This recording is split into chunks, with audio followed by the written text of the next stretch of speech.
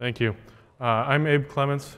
This work was done in conjunction with some of my collaborators, Naif, Khaled, Prashast, Jinkyu, Saurabh Bagchi, and Matthias Pear. Saurabh Bagchi and Matthias Pear are my co-advisors, and I'm a second-year PhD student at Purdue University.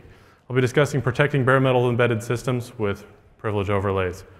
So first off, what is a bare metal system? A bare metal system is a system without an operating system. It runs directly on the hardware.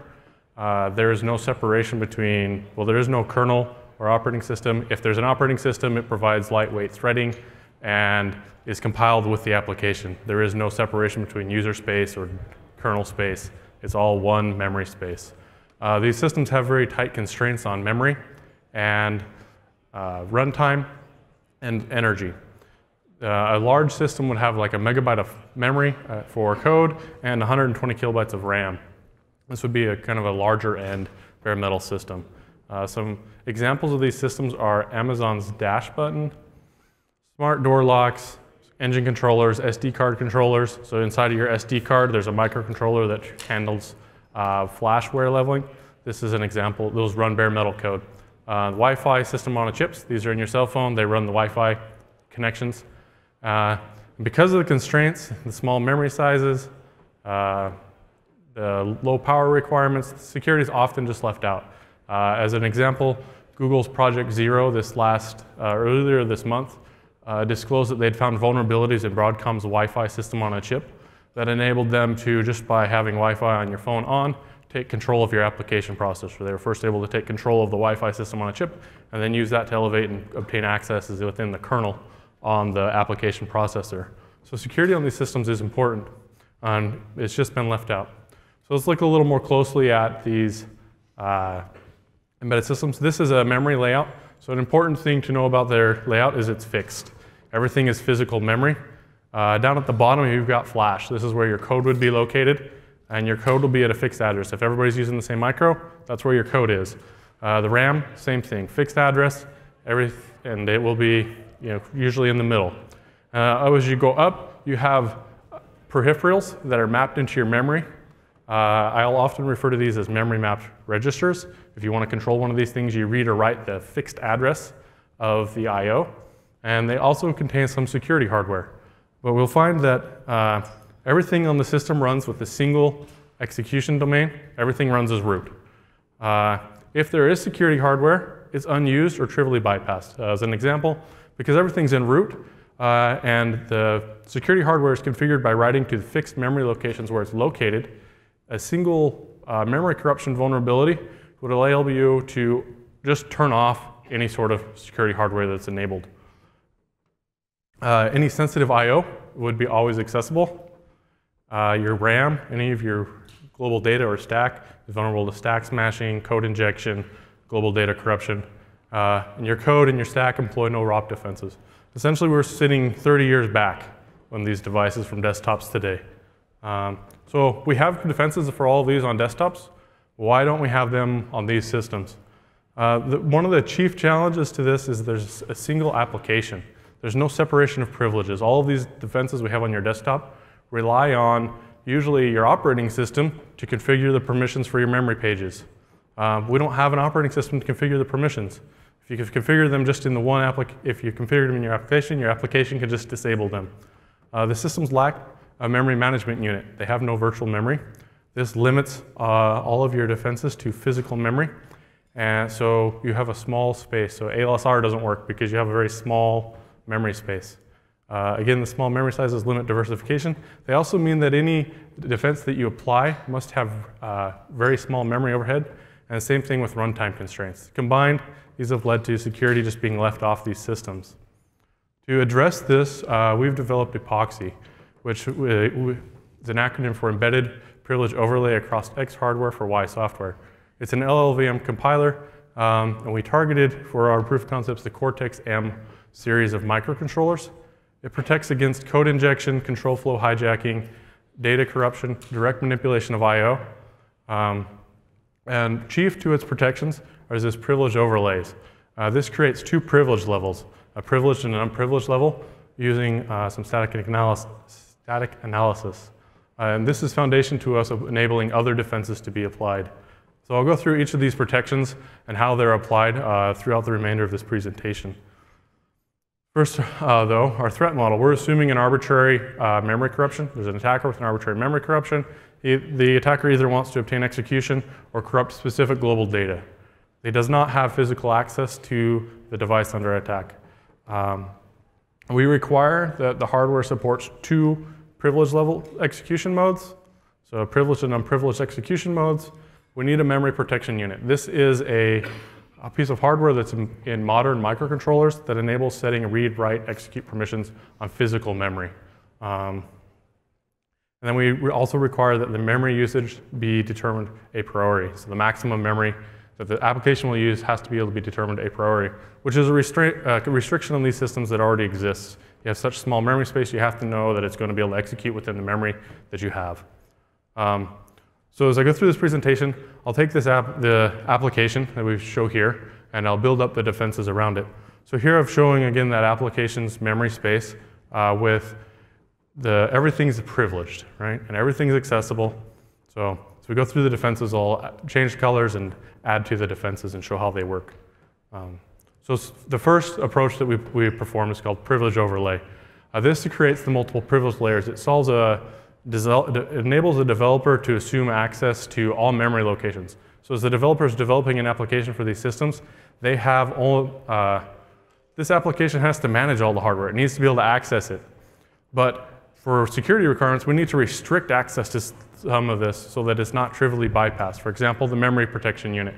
If the developer enables it, but we leave everything as privileged, then it's easily turned off. However, this one application has to be able to enable the memory protection unit.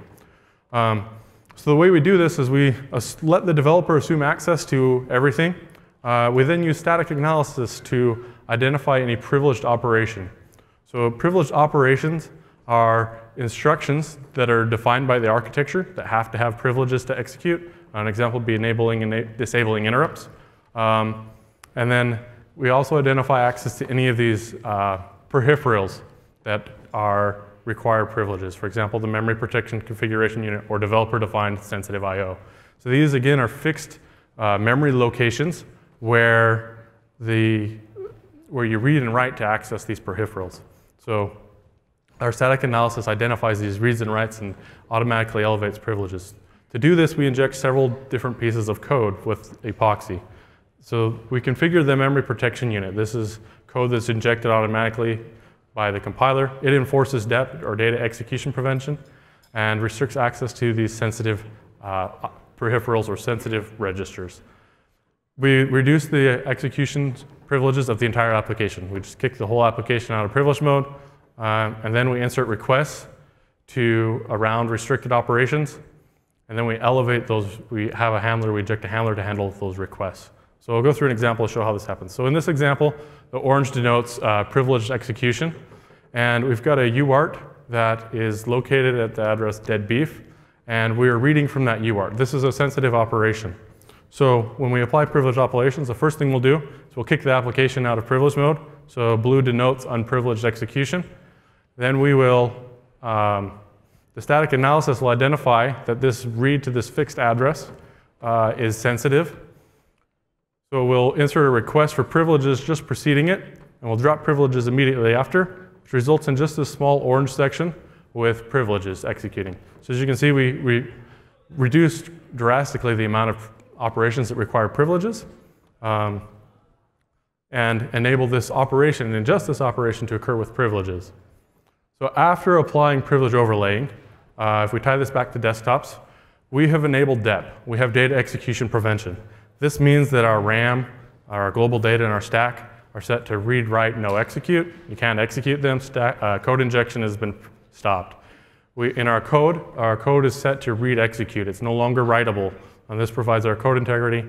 And there are some small areas which require privileges, but the rest of it's unprivileged execution. And finally, any sensitive I/O is also restricted to privileged execution. To further protect the system, we apply defenses against ROP attack. We use SAFESTACK and diversification. SAFESTACK is from the Code Pointer Integrity project from OSDI in 2014. it protects against stack smashing. The way it works is it does static analysis on the program, identifies any variables that are unsafe, and moves them to a separate unsafe stack. And an unsafe variable is a variable that either its address escapes the bounds of the current function, or it's used in pointer arithmetic in a way that we can't prove is safe. And then only those functions which use variables that are unsafe actually use the unsafe stack frame. So the problem is that it relied on virtual memory. We don't have that. So we have adapted it to this bare metal systems. The way we've done that, SAFESTACK's a split stack approach, so it splits it into two parts. We move the unsafe stack to the top of memory, change its direction so that it's growing away from global data. We use the MPU to configure a guard region which is inaccessible to both privileged and unprivileged execution. So in this way, we have a separate region for the unsafe stack, and we have a separate region for the stack. We've isolated all the unsafe globals up into the unsafe stack region. And then to further protect them, we apply some diversification. So the way that we apply diversification is EPOXY takes a seed. Based off that seed, it generates a unique binary.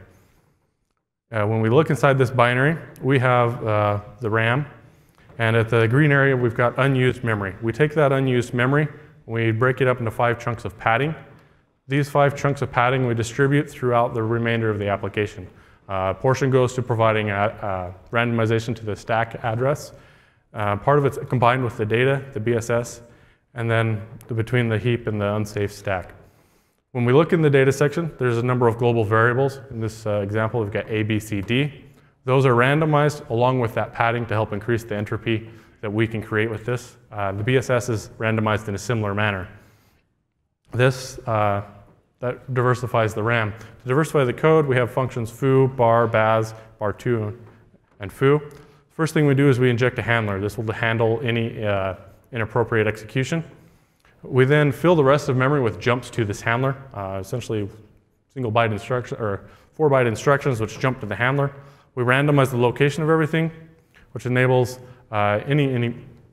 this randomizes all the locations of all the ROP gadgets in the code. And if execution ever goes to a place which isn't expected to execute, it will go to this handler, enabling it to be detected. So after applying all of these defenses, we have isolated unsafe locals to their own separate stack. The global data is protected. Stack smashing has been prevented on the stack by SAFESTACK. We have ROP protections from diversity and ROP. But it's essential with all of these protections enabled, we now have protections against ROP, code injection, access to specific global variables, and access to the sensitive I/O. It's important, though, for these systems that they have small overhead and performance.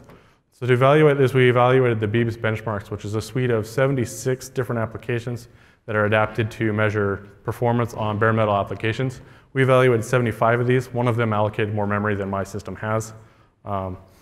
So then in these tables, we've got runtime on top, power on the bottom. SS is SAFESTACK only, so we value binaries with only SAFESTACK applied. The second one's privilege overlay, the center column, which has,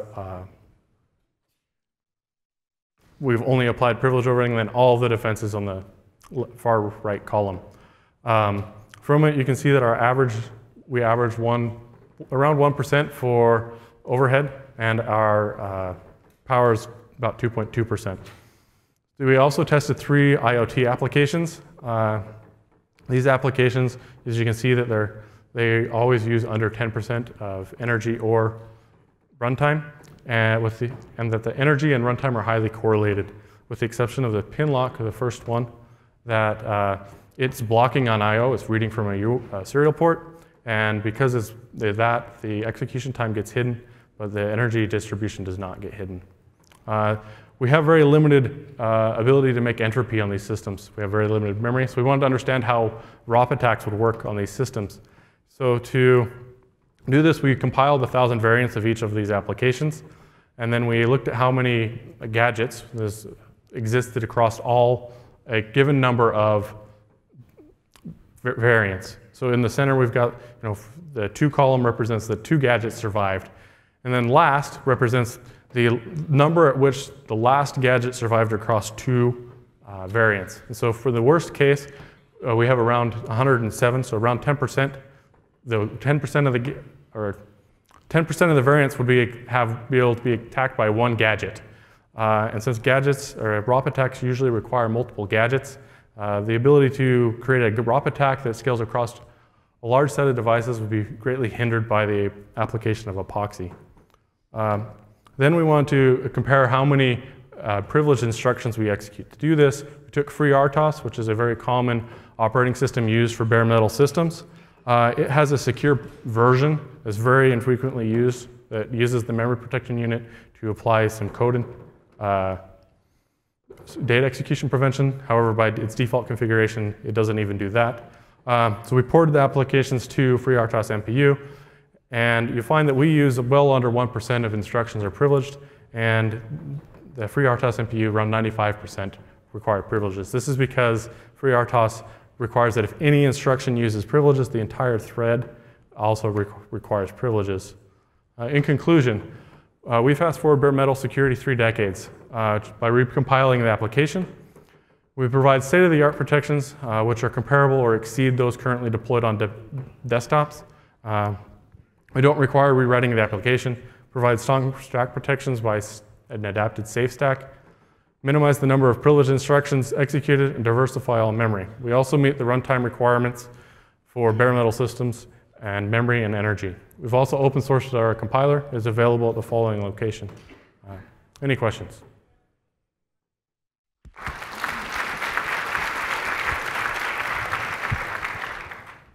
Questions?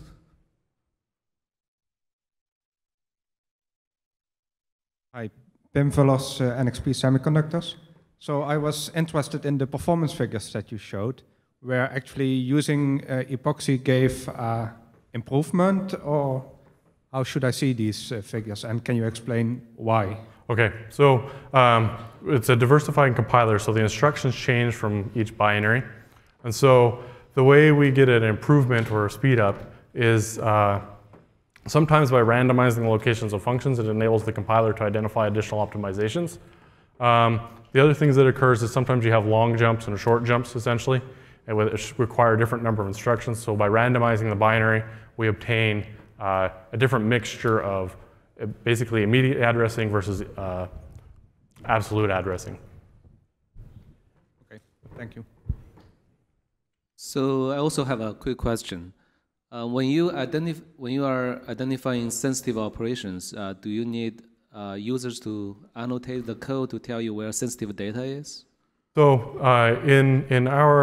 currently all of the sensitive operations are accesses to peripherals, which have fixed addresses that are set in the hardware. So for those that are specific to, that are common across an architecture, say ARM Cortex M4s, the system control blocks have the same address on all of those. Those ones our compiler handles automatically. If I, as a developer, say, in this context, this serial port is sensitive, I want it to be sensitive, then you can provide that to the compiler and it will include it in its analysis. You didn't do that in your experiments, I suppose, right? The pin lock actually applies. The UART in the pin lock is defined as sensitive. Okay, thank you. Any other questions? Okay, let's thank the speaker again.